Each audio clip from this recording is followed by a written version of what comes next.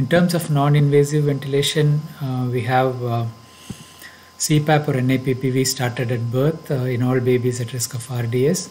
So here I would slightly differ that NIPPV at birth we can delay till you make the decision on surfactant use.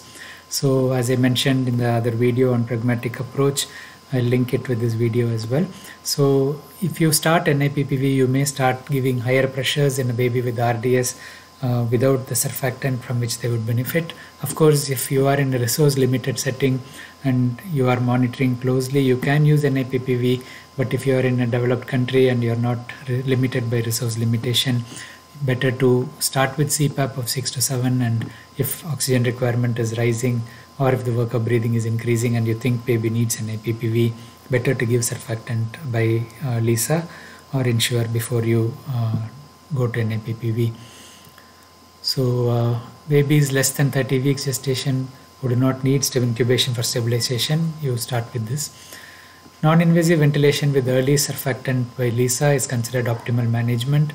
So this is a big shift over the past 10 years or so. There is no role for prophylactic surfactant, but early rescue by LISA is suggested.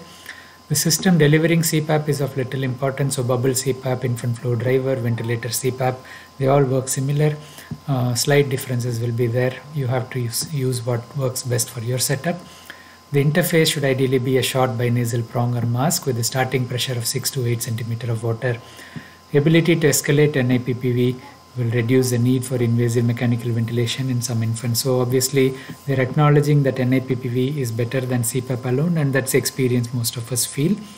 There are discussions about the interface for NIPPV, whether RAM cannula can be used. We have used RAM cannula, but you do need to increase the pressures to offset the resistance that the circuit provides.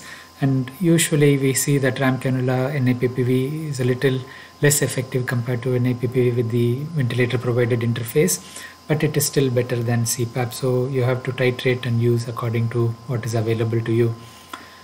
BiPAP devices confer no advantage over CPAP alone. So this is again biphasic CPAP using the VIAS device. The infant flow driver works a little better. You can recruit more, but the effectiveness is not going to change much. Synchronized NIPPV, if delivered through ventilator, can reduce the need for ventilation or need for reventilation following extubation, and it may also reduce BPD.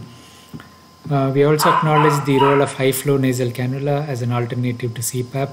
In the text, the authors say if the unit has enough expertise, you may be avoiding the use of CPAP or NIPPV, but again, it does appear clinically a little inferior to NIPPV or a higher level of CPAP. So if the baby is in the evolving phase of RDS, it's better to go for CPAP or NIPPV and then step down to high flow once we know they're stable. High flow works on babies who are stable on 5 cm CPAP or below. It's based on what we have experienced.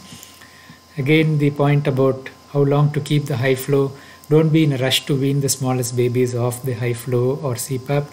When they are evolving with the feed progress, the reflux and the intermittent hypoxemic episodes will be reduced if you have an option to recruit the lung volume or support the babies from de-recruiting quickly. So keep a pressure of 3 to 4 cm 3 to 4 liters flow with high flow or 4 cm CPAP. For babies under 32 weeks or under 1.25 kilos, till they cross this threshold. When they're free of intermittent hypoxemic episodes, then you take them off, then you are likely to stabilize them better.